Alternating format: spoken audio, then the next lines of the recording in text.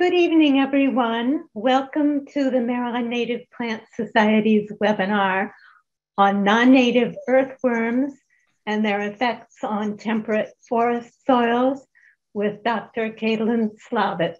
I'm Ann DeNovo, and I'll be your host this evening together with my co-host, Lynn Parsons. Dr. Katalin Szlavecz is a research professor at Johns Hopkins University in Baltimore in the Department of Planetary and Earth Sciences. At JHU, she teaches courses in global environmental change, general ecology, and soil ecology.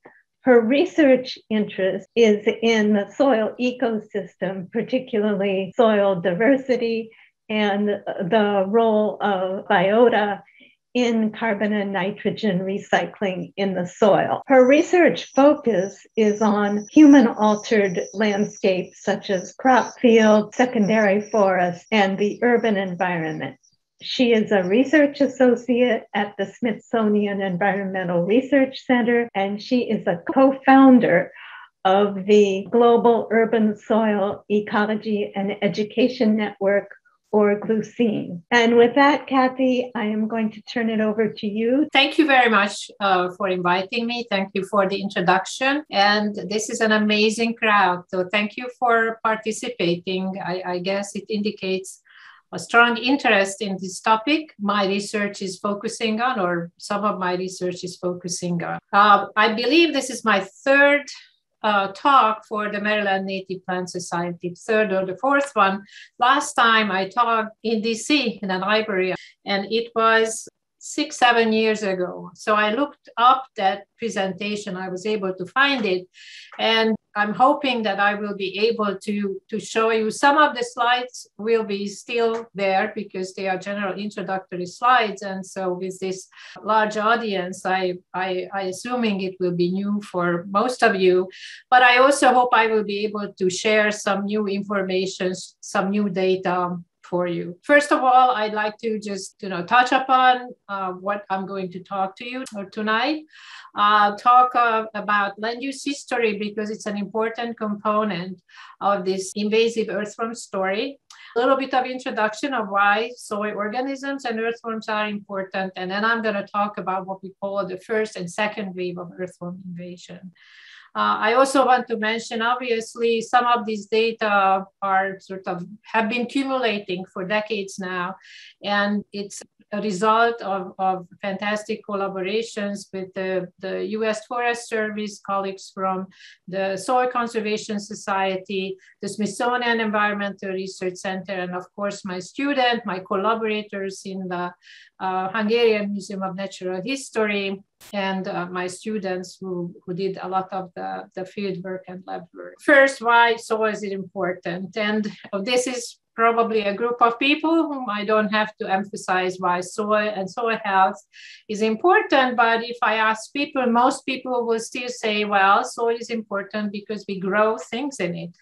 And whether we grow things for food or we grow flowers because, we like it, that's just one of the many different functions or ecosystem services that soils provide us. One of them is obviously decomposition and nutrient cycling. So all the processes in terrestrial systems that essentially make the nutrients that the plants need available to them take place in the soil. Soil is placed to this enormous diversity, which I'll talk about. But we also have to sort of zoom out and think about on a global scale how soils are important, mitigating, for instance, flood conditions, because they absorb, depending on soil condition, they can absorb a lot of water. Today is it's unfortunately a good day to talk about it with regard to Hurricane Ida. Or it filters waters. It obviously potentially it's a great place to sequester carbon. And then we have other cultural and architectural uses or functions of soils as well. Naturally, soil formation is a long process. And generally, these are the 5 factors that determine what kind of a soil we have. So what is the parent material, the rocks, are we in a slope? You know, what is the climatic conditions? Is it dry, wet, cold, or warm? How long this process has been going on? And so what I'll focus is on organisms. And so organisms in this case are two different categories. So we have the organisms which are make their living or make soils in the habitat and make their living there. But there are also these other organisms, which is our species, which has an enormous influence of which way soil development is actually going to go. And so especially recently now we talk a lot about how human activities affect this naturally but relatively slowly occurring process of soil formation by changing the land surface, removing the topsoil, removing the vegetation, changing the land use, adding stuff to the soil, either in terms of amendment, irrigating, or selectively changing the plants and the soil organisms, promoting certain things we want them and eliminating certain things which we don't. So humans definitely have an enormous influence on what we see when we take especially a sample of surface soils. Now in North America, one of these major or most influential effects was deforestation. So I'm sure most of you are aware that naturally the eastern half of North America, or at least the US, is the natural or native vegetation cover is forests of different kind, which by the turn of the 20th century were essentially cut down, clear cut for the most part.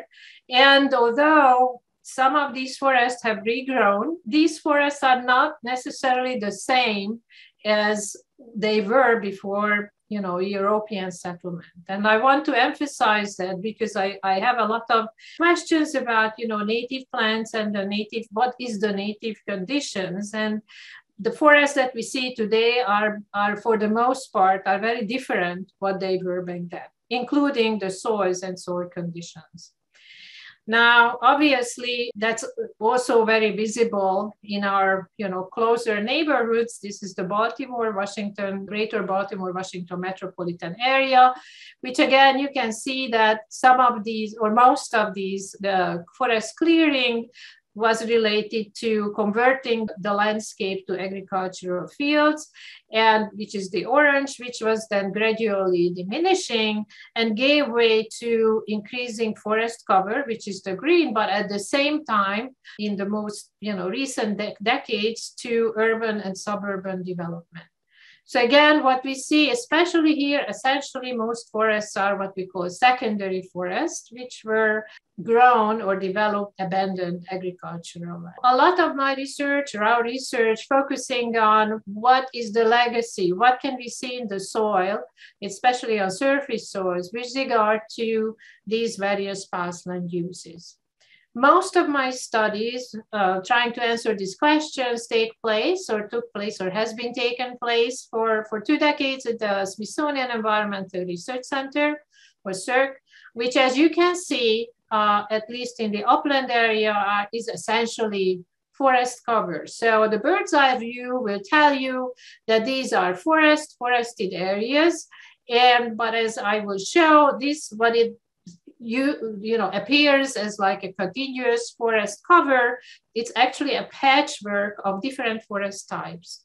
So those of you who don't know, but I'm sure most of you know, SERC is just south of Annapolis, about 5 miles maybe, something like that, in Edgewater, Maryland. And so in this forested area, we have a lot of research sites where we took lots of soil samples, analyzed soils, earthworms, and been monitoring the locations for some time. And so in order to see what the land use history legacy might be, of course, we need to know what the land use was, not just simply say, okay, so this was cropland.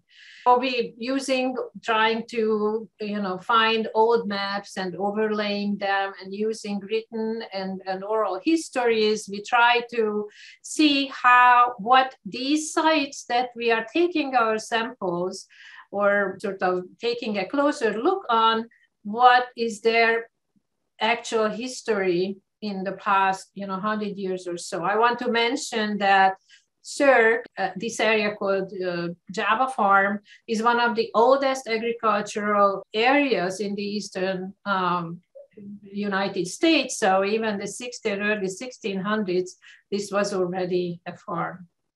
What is the legacy? So what we divided this forested area into were three different patches or three different categories. What we call uncut forests, which have never been cut based upon what we know about the land use history.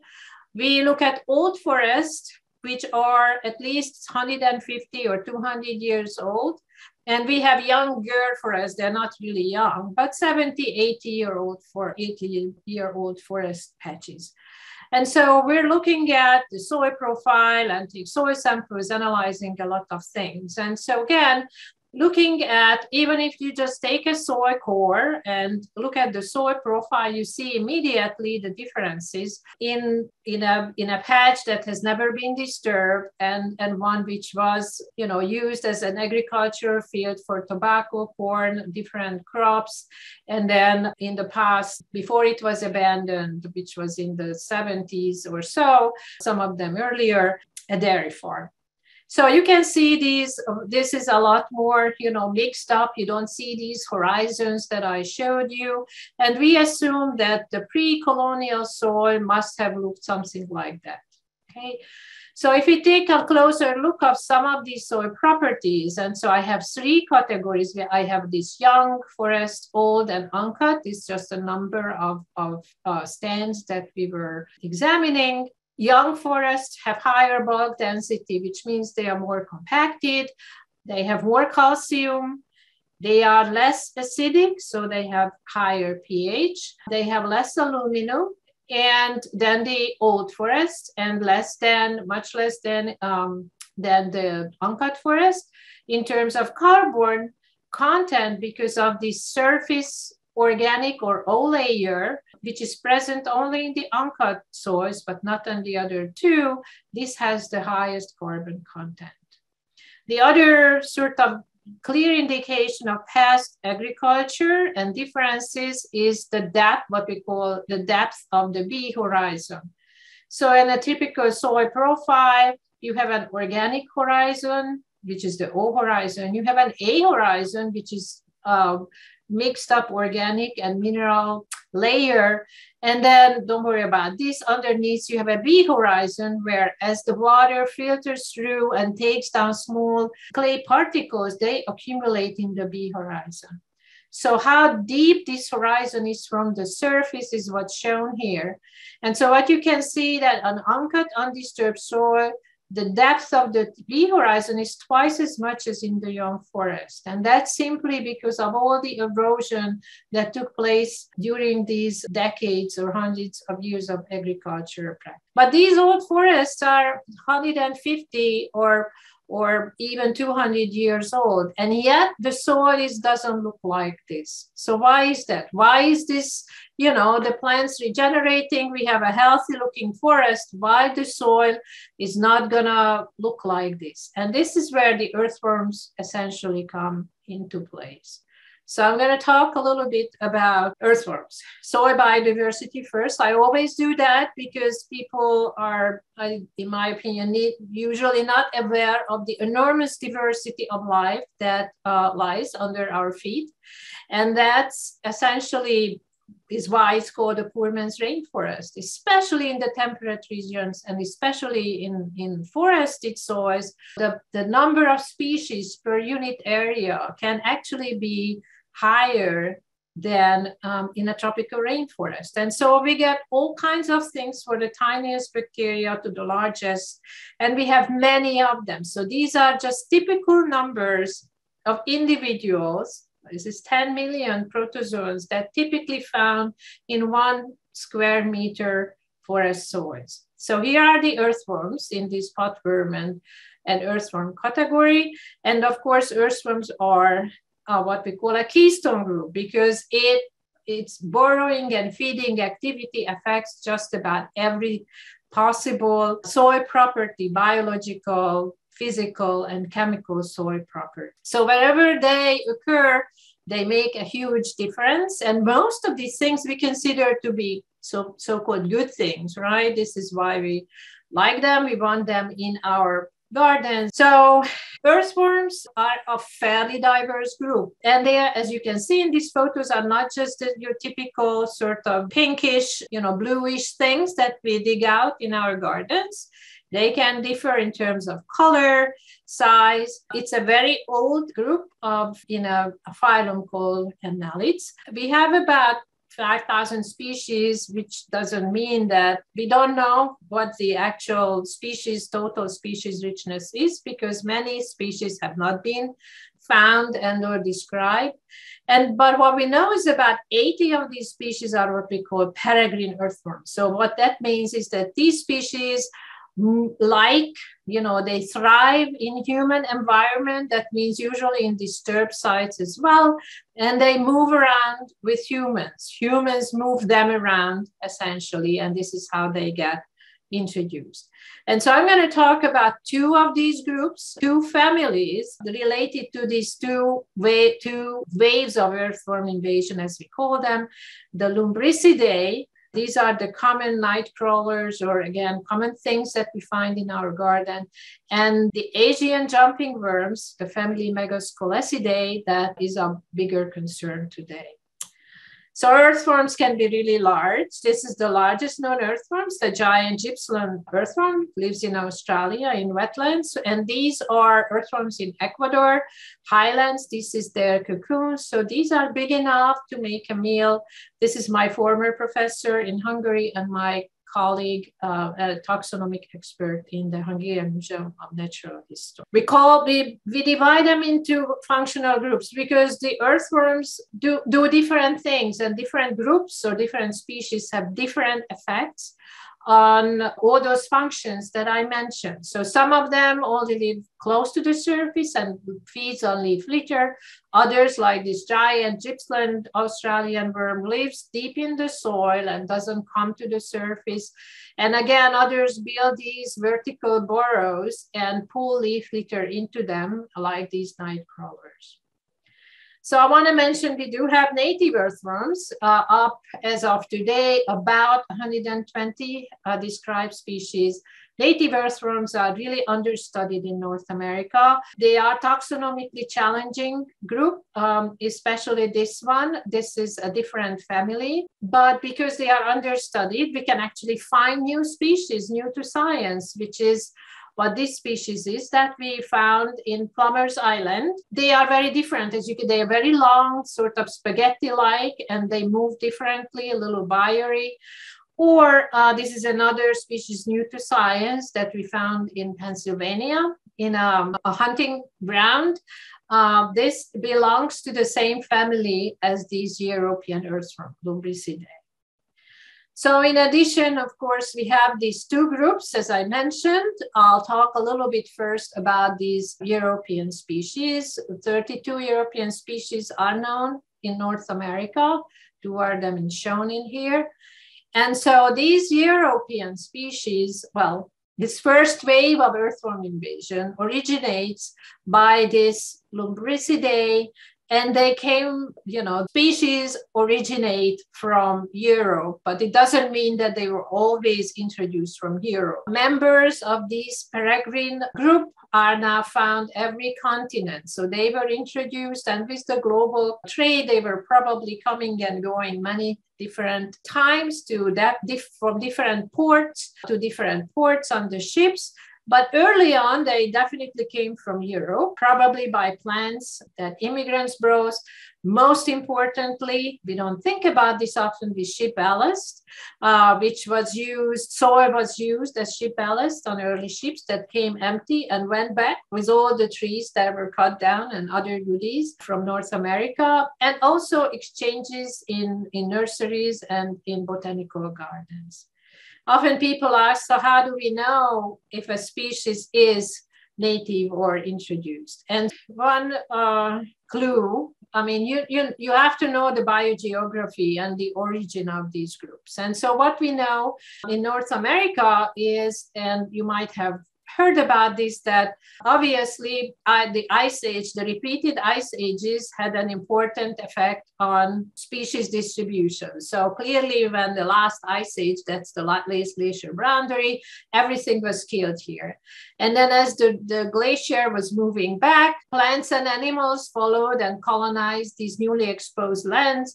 But earthworms are very slow colonizers. So most of the native earthworms, if not all of them, are found south of this glacier boundary. So this is one of them. These two species belong to the same family, Lumbricidae, but this one is a native species. We have two, or actually a genus just, but we have two species in this genus in North America, and they only occur in North America. Whereas these peregrine earthworms, these non-native earthworms, as you can see, are thriving, colonize huge areas north of this glacier boundary, which is an indication that people brought them there. And also they have this disjunct distribution, which is an indication that introduction happened several times, you know, as ships were coming to the east, ships were going to the west coast. And so earthworms were, you know, sort of spreading from those entry points independently. The other approach to this is molecular techniques, which we more recently, you know, more frequently use. So what you can see here, this is the molecular phylogeny. So using DNA sequencing, these are the native Lumbricidae species in North America. And a bunch of these are non-native ones, not all of them. These are the introduced peregrine ones, but these are different. So what we found is that two of those species, people thought they were actually introduced to North America. But as it turns out, they're much closely related to native species here, which is an indication that they are actually native to North America. And they were then from North America introduced to all over the world. And that is interesting because many, many years ago, a geologist, now retired geologist, Donald Schwert, published a paper, and it says he found a cocoon in deep lake sediments, and he dated that sediment 14,000 years. And he said it was a cocoon of this species, and nobody believed it because everybody thought that this is a non-native species. And so they thought he must have, you know, got the wrong idea or the wrong sample or something like that. But this is another piece of information supported that this species indeed was here before the last ice age. Okay, so at CERC, we continuously monitor the species. And as you see, we have some native species. These are the blue ones, but most of them are not native. And so in 2007, as you see, most of them were this European first wave of earthworm invasion, Lumbricidae. But in a few years later, we found that there are now these Asian species as well, which we didn't found earlier. So this is definitely an ongoing invasion process. So how do earthworms, so what effect do they have? So there are lots and lots of papers, especially from the northern, you know, Minnesota and upstate New York and Michigan and all those forests where there are no native earthworms. So here it's different because we have a mixture of the two. But up north, you can sort of much more easily observe the invasion of these species because you actually can see an invasion front. So you can look at what the conditions were before and after. And so these are still our study from CERC. We found that they are negatively affect orchid seeds. These are native orchids. They're not very showy, but nonetheless, they're native orchids. We know that because they feed on a lot of leaf litter, the leaf litter dynamics and the carbon input dynamics, because that's the major carbon input annually into the soil coming from the leaves that fall. If you have in a forest where you have a lot of earthworms, these are days in the field of these litter bags. Almost all of them are gone by next year when the earthworms are present, and half of them are consumed where earthworms are absent. So these are consumed by other soil organisms. Because these earthworms have a very strong mixing action, they transport the carbon much deeper. So in soils where this is the uncut forest, where there are no earthworms, most of the carbon is in this form on the top of all layer, and it looks like this. When you have a lot of earthworms, there's a lot of feeding and moving and mixing bioturbation. So the O layer doesn't exist. And then instead you have this much more homogeneous A horizon. These data come from our urban forest remnant studies. So this is not from CERC. We're looking at various urban, suburban, and rural forest patches. And so what we find that the more earthworm we have, the more compacted the soil is, the less deep, the shallower the leaf litter layer, and you have less organic matter. And so these figures come from what we call a review paper, which I didn't do, but here's the citation. So these studies, essentially, this paper looked at several studies, and what they found is that with the loss of this low layer and with this mixing, you have a lot less diversity of soil organisms as well. We tend to think of them as good thing, but depending on what you consider good and what you consider bad, I think this answer can go both ways. We do know, like I said, a lot about these European Lumbricidae, but there is this other group, Megascolecidae, or I'm just going to call them jumping worms, which they're sort of spreading and colonization that's ongoing and very visible is what we decided to call the second wave of earthworm invasion. In addition to these 32 species that have been, so I have to mention they have been around for hundreds of years in some places, and probably, at least in our area for sure, their presence, they are very well established, and that's related to this clear cutting and agricultural practices that I mentioned that took place at the turn of the last century, that is. And that's probably greatly enhanced their establishment because they can be very abundant in crop fields, and they just sort of remained in the forests, the recovering forests as well. We have these 16 species of Asian species. And again, it doesn't mean that they all came from Asia. So probably, again, there were multiple introductions from multiple places in multiple ways. What we know about them is we know about 1,000 species, or this many species have been described, but especially in their native Asia, again, they're very much understudied. And so I'm sure there's a lot more species that's waiting to be discovered or described or recognized. They occur in many different habitats, but they are some places like in Central Europe, where I come from, they only occur in greenhouses. So for some reason, they're not able to, at least they haven't been so far, able to escape and then make their way into forested areas. And some of these species withstand extremely harsh conditions. So for instance, in these volcanic calderas, they were found where the CO2 concentration is 20%, and the temperature is over 40 Celsius, which is 100 and I don't know how many, 110, 15, something like that in Fahrenheit. And there are toxic fumes and toxic elements, and they still survive on those conditions. It's not quite clear why and how. In the US, the first records came a long time ago. So again, it's just they weren't very visible, and this invasion hasn't happened back then. From about the 1970s, 80s, when people are starting to see, larger abundances of these herbs, and currently 16 species in 38 states have been recognized. So they have all these various funny names, crazy worms, snake worms, and they got this name because they really move their snake like the snake, unlike the typical, what we are used to see, these earthworms with these, worm movement.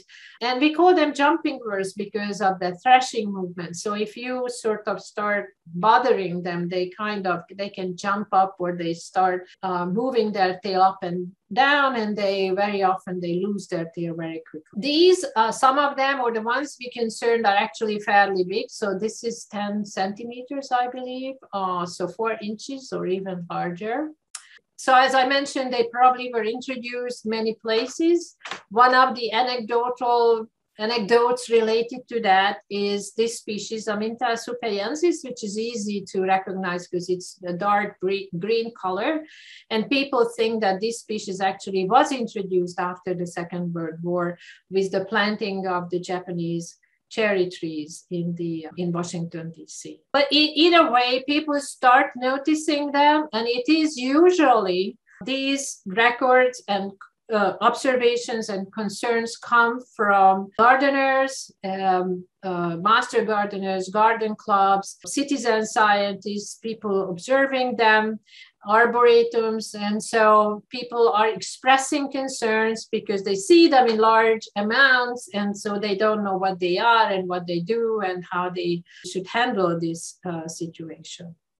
Now, we are especially concerned about these 3 invaders. The names are not important, but the colors indicate the 3 different species. So because they are big, like these guys, so they are usually 4 inches or so. These are localities in North America as of, a year ago or so. And just because these are empty places, it doesn't mean they're not there. It's just there is not an established record of them. These are established records from their native Japan. Now, so you can see they're very common. Well, that doesn't mean they are very dominant. So they are usually not as easy to notice. So they don't reach high abundances in forests. Most of the time they found in ditches, disturbed areas. They're also smaller. We don't know why in Japan than in North America. So I want to show you, this is a paper that just got published, a review paper that sort of gives a general view of their ecology, natural history, what we know in North America. And I will put reference at on my last slide if anybody would like to read it. So we noticed that even at CERC, this is one of our study plots. And so in 2011, they were just sporadically there, and even 3 years, there was a lot more occurrences of this grid sampling. So one of the problems with this group is that unlike the European ones, which is relatively easy to identify from external characters, and we usually use reproductive organs, external reproductive organs to identify them, these animals, for the most part, are what we call parthenogenetic. So that means they don't have to mate. They don't exchange sperm. Earthworms are hermaphrodites. Rather, this one individual essentially is just popping out cocoons, which are genetically identical to it. Because of that, the organs, the reproductive organs that would be important, are degraded. So we don't know what species we look at. And that's why these records very often are incorrect, or people just say, well, we saw these Asian earthworm or jumping birds, but they don't know what species we're looking. This is why we also wrote a paper, an illustrated key that tries to address this, at least for the species that are common in North America or so far have been recorded. And hopefully people will find it useful to get the species, because we really need the species record to get a better idea of where they are and how they are spreading. One way to distinguish at least these 2 species is the size of cocoons. One of them is much smaller than the other, but of course, these are tiny, tiny, tiny cocoons. And you can only get them if you do a lot of sieving and washing, which is a lot of work. Also, people who study them establish that the cocoons are super hardy. So very cold to very warm temperatures, they are viable, which is probably part of their being successful colonizer, and also they produce a lot of cocoons. The other sort of unique and different aspect of their natural history is they are annuals. So earthworms usually live for several years. These guys come out as juveniles. Usually we start to see them in April, mostly as small juveniles, like an inch or even less than an inch, small earthworms just wiggling about. And then they start growing. And so midsummer, we start to see the adults, and there are more and more adults. And these adults then produce this large number of cocoons. And usually by the end of October, they're gone. So they grow to these big sizes and then they disappear. They essentially die. And the cocoons overwinter and then they hatch again in spring, and then the whole cycle starts again. What you see is this is a study that were done in Vermont. In day 100, mid-April, I guess, you start seeing them larger and larger abundances. These are still juveniles, and then they become more adults. The juveniles decline. And then again, by sort of mid to late fall, everybody disappears. So, and this cycle goes on from year to year to year. So you don't collect them in the winter. You can collect European earthworms in the winter, but not these guys. Lots and lots of papers have been published about the European earthworms and their effects on the biology, mostly the physics and biogeochemistry of the soil. Very, very few papers are available for these jumping worms. For instance, we have these very complicated things. I told you earthworms are key groups, and as they feed, they are moving in the soil, they cast, so which means pooping. Essentially, they affect what's happening in the soil, and indirectly, they affect what's happening with the plants as well. But we don't know. We just don't have. We have huge knowledge gaps regarding on their effect, soil biology and biochemistry. What we know, so one thing that we know, and this is how we recognize them, whether we see the worms or not, is their cast. Their cast is very distinctive, and you can see them in your garden. Their cast, unlike European cast, are these loose granular stuff. So they look these little rounded things. They look like really good stuff that you buy when you buy the earthworm cast from Gardener Supply or something. So they produce the same kind of cast, but unlike the European worms, which would then move up and down and mix this thing up, they just deposit that for the most part on the soil surface. And because it's a loose stuff, it's very prone to erosion. One potential effect of these earthworms is loss of nutrients and loss of carbon because of these loose stuff that doesn't bind very well. It doesn't form these strong aggregates that the European earthworms forms with the mineral soil. We don't know, among other things, how they are going to interact with in areas where there's a well-established European earthworm community. That is one is going to push the other one out. We do have some lab results. My student did some experiments and they found that these Asian worms seem to push at least the litter feeders out. So seem to be a better competitor for leaf litter. But at the same time, these big, relatively big native species doesn't seem to bother. So it seems to survive quite well under these conditions. Another sort of mystery, if you will, I mentioned these three species that we are following because they seem to be the most aggressive, if you will, invaders, and they're also largest. For the most data that we have, these are different colors indicating different species. They occur together. So why do they co-invade, so to speak?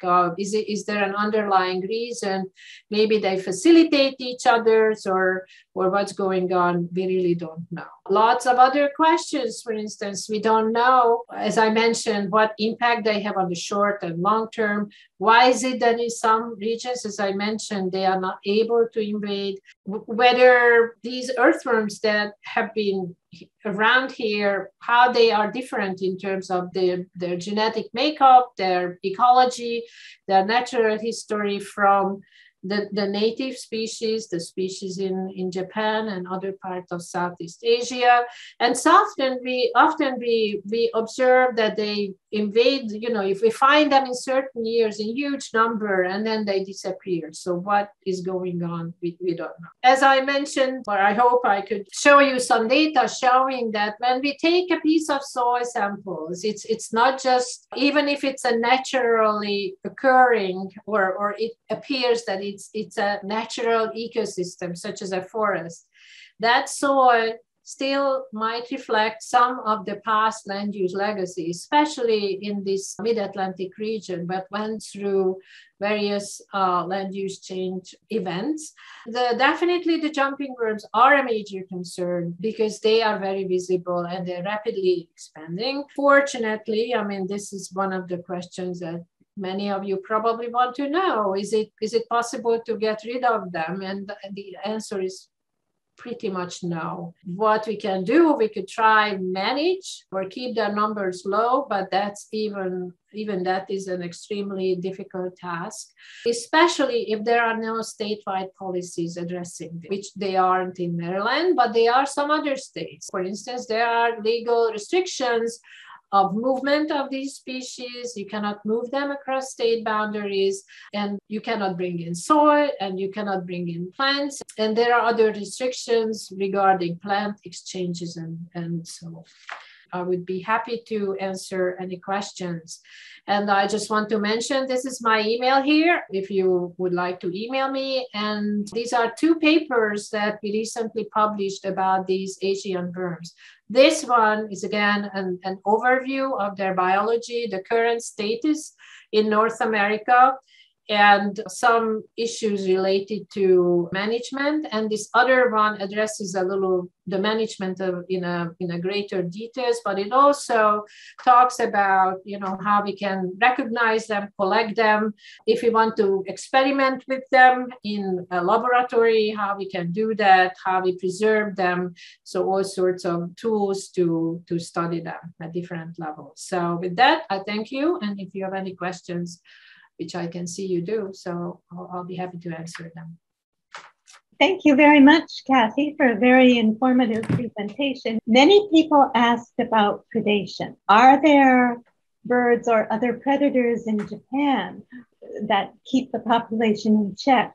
What predators have been observed on these worms here? There are very, very few data on this. That is true. There's essentially no or non-existent data in their native habitats. People just started to study them, and most of the studies are addressing taxonomy, the molecular phylogeny, biogeography, because it's a complicated, very complicated group, and not a whole lot their ability or their ecology, so to speak. As I mentioned, so this is one of the big mysteries. You find them, they are smaller there, and you find them in ditches, but in forests, you find other species, other native jumping worm species there. If this is the scenario, it's probably those species which are, naturally occurring in those forests, or it's more like a competition issue. Now, what eats them? So here, again, there's no good comparisons. I work with a student in Rutgers University who is studying a snake, the Decay's brown snake. So this snake is very common in urban areas. And one of the main diet items for this species is earthworms. And so he's now doing experiments to look into whether or not they're feeding on the Asian earthworms. They're clearly feeding on the European ones, because we found you can study them, regurgitate them, you find them in their stomach. Birds, so they are more difficult to catch for sure than the European worms. And there are, again, some anecdotes that never been looked at in a more scientific or more thoroughly, that it's possible that the slime, these slimy material that the Asian earthworm produce are much less, sort of unpleasant taste. The taste is not so good. So maybe they are not as good bird food as the European worms. But again, these are just anecdotes, so we really don't know. Another questioner asked, whether any biocontrols have been tried. No, not that I know of. In the second paper, there are a bunch of things that have been listed, mostly physical or chemical. People looked at the effect of different pesticides on them, and which is very undesirable for a number of reasons. And so some was more effective in killing them than others, but I mean, it's clearly this is not something that would work in a forest. They also looked at things like diatomaceous earth, which people use to control slugs and so on. They don't seem to be effective against earthworms. They looked at some other materials which were again somewhat effective, such as sulfur, lots of sulfur or coffee ground. But again, I mean, that's not sustainable on a large scale, as a large scale way of controlling. Well, so how do they spread? So that's maybe an important part of the discussion. How do they get into the forest? One way of spreading these earthworms is via mulch. People have found that mulch, because they're also very good composting worms, actually. They eat a lot of leaf litter and produce these cast, but they produce their cocoons, the large number of cocoons, which then can be spread with the mulch. These many, many tiny cocoons. Long, you put the forest trails, this mulching, that's a good way to spread them. But if you expose the compost at very high temperature, over 40 degrees for several days, that probably will kill the cocoons. And so that seems one way of, at least mitigating the problem. There are a couple of questions about the cocoons. Yeah. One person says, I do not understand your use of the word cocoon. Is it an encapsulated infant or an instar or an egg mass or what? Another person asks, at what depth are the cocoons found in the soil? Oh, sorry about that. So earthworms, when they mate, there is this clitellum, there is this ring on it. So when they mate or they don't mate, here's another one. They essentially, being hermaphrodite, they exchange sperm. And the sperm fertilizes the eggs, and this fertilized eggs will be deposited into this ring, this clitellum. And during the reproduction peak, this ring is essentially coming off of the worm. And in these rings are these, you can look at them as eggs, but they are much more hardy than an egg. So again, it's usually there's one animal in this egg, in this cocoon. It's just an encapsulated egg, let's put it that way. They deposit this, and it can, for instance, just go, that's another way of spreading the earthworms, with the runoff. So if they deposit that on the soil surface, water can wash it down to the streams, and the streams can carry them somewhere else, deposit it in a floodplain somewhere else, and then it can hatch over there. So these cocoons can survive for a long period of time before the earthworm hatches. But yeah, so these are small things that contain one or several baby earthworms eventually. If you find them, should you kill them? Well, it's up to you. If you want to kill them, you can. Why would you want to kill them? So again, after sort of midsummer, so when they start becoming really large and become adults, and you start seeing this, if you see this, that means you have an adult. And that adult is capable of reproducing and depositing these cocoons. So if that happened already, you can kill these animals, but hundreds of cocoons are already in the soil. And by the way, how deep they are. So they're very close to the surface, usually up to the few inches, up on the surface or below a few inches. They are tiny, so they clearly can move down with the water, but not too deep. If you find them, you can kill. It's probably not going to make any difference either. Several people have asked whether there is any mechanism or place to report sightings, and whether it's useful to do that. Yes, absolutely.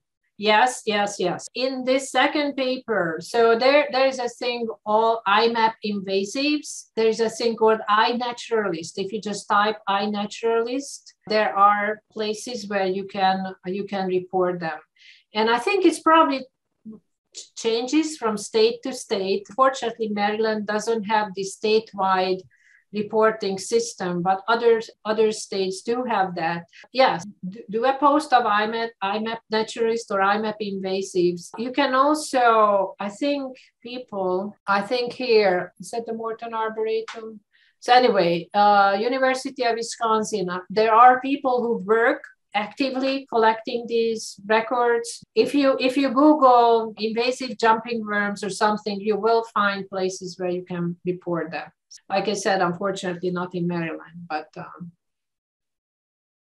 people have asked how to access your two papers. They're not open access, unfortunately. However, some of them are that I cited here. For instance, the paper on how to identify them, that is open access. If you really want it, just email me and I'll send you a PDF. I unfortunately, because of copyright issues, I cannot openly post them. But if you write me, I'm happy to send you a PDF. And another person asked about bibliography. So in these papers, there are links to these IMAP invasives and some other monitoring sites. If you email me, please put the subject line something that tells me asking for jumping worm paper or something very specific, because if I don't know who emails me, sometimes I'm not necessarily open up. We get so many junk emails. So just make sure you clearly indicate that you want these papers or some other information about them. Our next question is, how do earthworms interact with fungal mycelia in the soil? Do they eat them or do they work around them? They don't work around them. So they definitely feed them. Either they feed them accidentally or sometimes purposefully. That's one of the way they interact.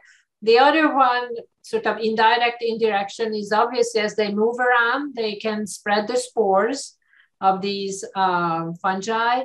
And the third is, which is very often we observe, is physical disruption of the mycelia. So the movement of the earthworms often disrupt fungal mycelia, which is one sort of undesirable effect of these invasive earthworms, because in places where there are no earthworms or just native earthworms, which are very low in abundance, you have these very thick fungal layers. Often with high abundance of non-native earthworms, the fungal biomass declines, and often the bacterial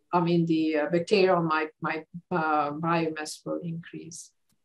Why have non-native earthworms not invaded the never-cut sands, as inferred by the soil profile, which are presumably close to the sands which were cut? Yeah. That's a good question. So one reason is that these never cut stands are in peninsulas or more isolated, but still that's not a good enough reason, because we have islands at the Smithsonian in the water where people brought them in and they're happily there. So one big barrier is soil pH. And earthworms generally do not like very acidic soils, and these are fairly acidic soils. I will say never, so I don't know if it can happen in the future or not, but yeah, a combination of physical isolation and the very low pH. Another person would like to know whether earthworm invasions correlate with areas with a lot of invasive plant species, and if so, how? Yeah, so there are conflicting data on this. Some people have shown that they have what we call a synergistic event or effect on each other. So which means that the plants create conditions which are better for the earthworms and vice versa. So they sort of reinforce their presence or each other's presence, but not everybody agrees. What we can say is probably some of it is related that both of the invasive plants and invasive earthworms do well in disturbed areas. If it has been cut down or is its edges, so very often we find a lot of invasive plants on edges of forests or other ecosystem, partially because this is how they spread, obviously, but partially because the conditions, the light conditions and so on are different. So I think disturbance is one of the common denominator. In some cases it's possible, but that's not generally the case, not true. There's a question from a gardener about plant swaps. Are they advisable? Do you have any advice about swapping seedlings? The advice is to swap them without soil. Bare root plant swapping is the desirable way of trying to put a brake on their distribution or spreading. So that's a very clear answer. Exchange your plants with bare roots, no soil.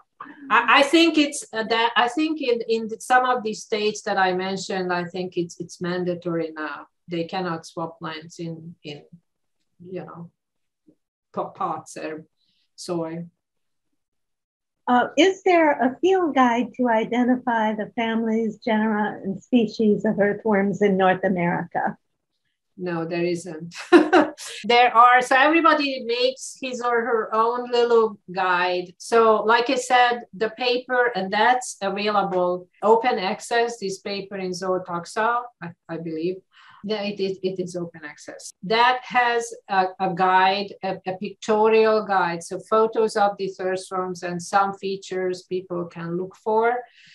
There's probably more than maybe gardeners want to know because it talks about all the species, all the 16 species, and not all of them are very common. Fortunately, there is one little booklet which called the Great Lakes Worm Watch Guide or something, a little booklet, and it might even be available in Amazon still. This was published a long time ago, and it's a simple small booklet on the European earthworms that occur in the Great Lake region, which is not all of the earthworms, not all of the non-native earthworms, but most of them are. So that's a fairly easy to use guide. And you might find some on the internet as well, some simple ID keys. In a place like Cirque, a reforested area south of the maximum glacial extent, how does the abundance of introduced earthworms of all species compare to the abundance of native worms? Yeah, so native worms, so first of all, regardless of in our latitude, regardless of the presence of the non-native earthworms, native earthworms are of very low abundance. So it's what they are. So it has nothing to do with introduction or being pushed out or anything like that. It's just that they're of very low abundance for some reason. The further south you go, the higher the abundance of native earthworms is going to be. Now, some of those species at Cirque are occurring only in very specialized environments. So some of the species are only in wetlands, riparian areas, you can find them under logs. And again, this is not because they were pushed out there, this is just their natural history. The non-native earthworm abundance is huge, it's really large. But again, it's probably because this was an untapped area. And so they didn't have to really compete all that much with the native species. The one species which I showed you, which is the hardy one, Eisenoides lumberdi, that is pretty hard. That's comparable in terms of its abundance. And by abundance, I mean like biomass mostly. And in wetlands, that's also a wetland species. It's huge. In wetland species, this native species dominates. The questioner would like to know whether it's true that the deeply incised creek channels in the fall zone between the Piedmont and the coastal plain, whether the deeply incised creek channels that are attributed to excessive and recent stormwater flow Are they actually cut through a deep layer of recently deposited surface sediment in floodplains due to severe erosion of farmland upstream from these creeks in the 19th century? Again, I'm not a soil scientist or a geomorphologist, but in the urban areas, at least what we find, yes, you're right, there is these deeply cut channels and it relates to stormwater flow. And very often the soil scientists in the Baltimore ecosystem study found that you have these, what we call the buried A horizons. So these were the original horizons of, the before land use change, reflecting the before land use change conditions. And then there are all kinds of stuff layered on the top of it, which is related to increased erosion, which is then related to various land use in urban systems. It's even worse probably. So you see these funny kind of horizonation because of that.